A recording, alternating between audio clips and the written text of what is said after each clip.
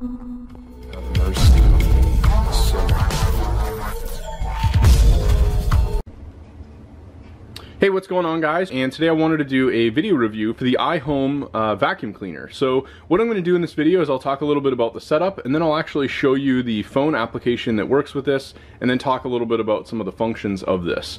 So I actually had a Roomba in the past, you know, another brand that's been very popular, and now these things are very common to find these types of vacuums. So I've used a few of these, and this one's actually really awesome. So I'll kind of go through some of the functions of it. You have your power button here, and then a home button so you can send this back. This is currently in charging mode, so you can see it just kind of blinks here. On the base of it, you have a spinning piece here that actually is the vacuum and the actual piece that picks up all the debris. On the back, there's two silver pieces that then connect to the base station that allows this to charge.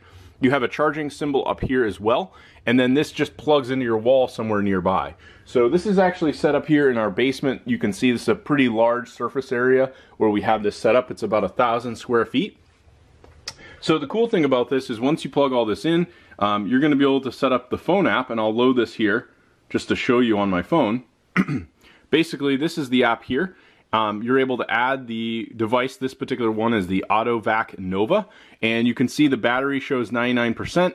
I can now go into this, and it actually will create a map of the entire area. So I haven't used it because I just recently had to, I just got a new phone, so this actually hasn't run yet since doing that, but this will actually draw a map on this area here. I may even be able to go through some of the settings. Maybe we could demo it. But this has an auto clean mode. You can do power mop, where this can actually mop. You can do an area clean as well as a spot clean. And you can choose to mop while cleaning. So you've got a few options there. You can choose to start the vacuum with the plus here. You can also send the vacuum back home. Everything has voice prompts. So if I hit auto clean and then we do start cleaning, you can see it just says start auto cleaning. And this actually has a camera on it, so it's immediately going to start looking ahead of where the vacuum is. You can see it's literally spinning around, and the camera is going to determine, you know, where are all the corners. So it's going to start figuring out, you know, what are the objects, what are the things in the way. And this is going to go around and essentially clean the entire house. And it's already starting to map. You can see it picked up that corner there where it is now. So it's going to draw a whole map of the area and then basically determine where it needs to go.